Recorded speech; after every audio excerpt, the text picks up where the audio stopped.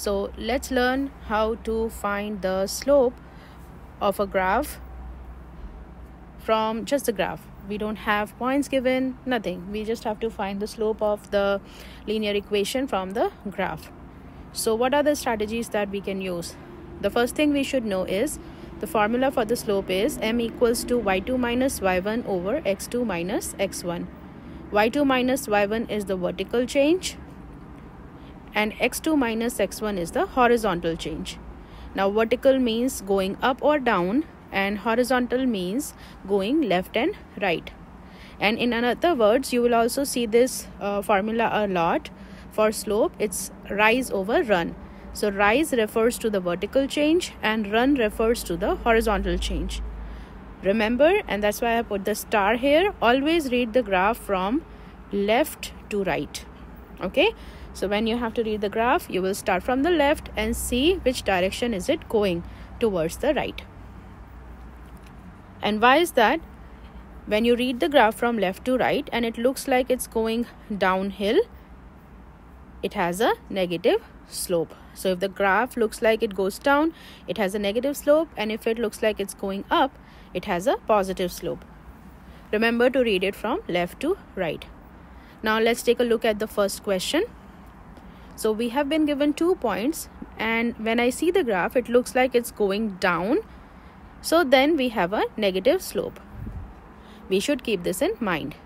Now let's see what is the rise over run.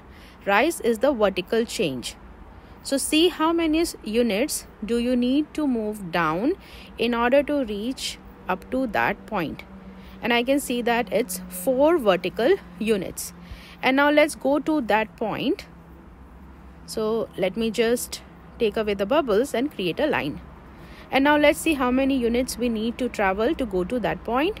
It is 3 units. You can zoom out and count them yourself. Since it was a negative slope, we can put a negative sign in front of this answer. So please make sure that you write m equals to negative 4 over 3. Okay. Let's see another question. For question number 10, when we read it from left to right, we see that it's going up, which means it has a positive slope. And again, we will count rise over run. So let's see how many units we need to go up in order to reach to that point. It is 5 units, and then we will go 2 units to the right. So our rise over run is 5 over 2. Our slope is also 5 over 2. For number 11, we need to remember if the graph is parallel to the y-axis, it always passes through the common x point. In this case, that x point is 2. And when you see such a graph, then the slope is always undefined. Sometimes it's written as the infinite sign, but then we call the slope is undefined. And then for our last question of this video, y equals to. Now when you see a graph which is a horizontal line parallel to the x-axis, you can see that this graph always passes through y equals to -1, and such graphs have a 0 slope. I hope this was helpful. Don't forget to like and subscribe. I will see you later with more math related videos. Bye for now.